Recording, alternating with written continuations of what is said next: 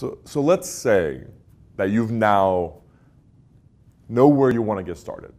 You've picked the role your conversational AI is going to take, which part of the business, who it's going to speak to, what are the top contacts it's going to help with, and we know we've verified they can solve a problem and take an action. So how do you start training your conversational AI? Which is very different than learning. We'll talk about that separately. Training your conversational AI, I conceptually break it down into three clear categories. The first is language. Your conversational AI needs to know the domain language for the role that's taken on. For example, if you say the word balance, we're not talking about my ability to stand on 2 feet if you happen to be a banker. You're talking about the amount of money in a particular account.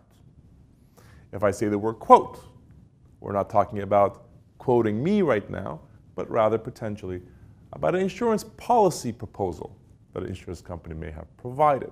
So the first thing you start with, training, identifying, training material for language. That means examples. Most powerful conversational AI agents will use natural language examples to recognize, oh, if it sounds like this, they must mean this intent. If it sounds like they're talking about a balance, they want to look up a specific account, I should ask them which account. Language-based learning.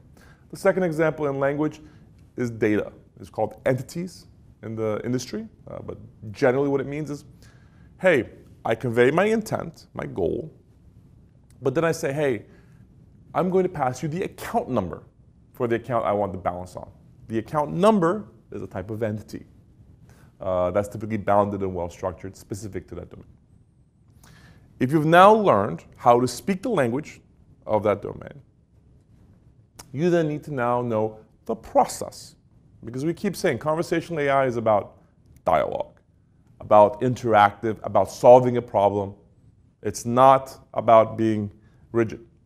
So if a conversational AI is actually going to learn the process to look up the balance for an account, or help you get a quote on an insurance policy, or reset your password, it needs to learn the standard operating procedure that a human would follow to solve this problem.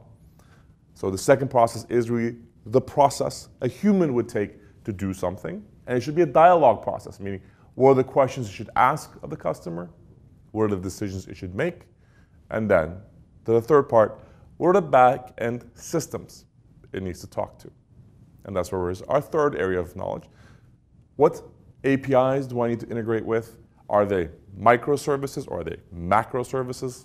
We don't need to know what they mean, but the gist of it is, do I have backend systems that the conversational AI can query in real time to get relevant information, to help it follow the process, and use the language it knows to help solve a problem?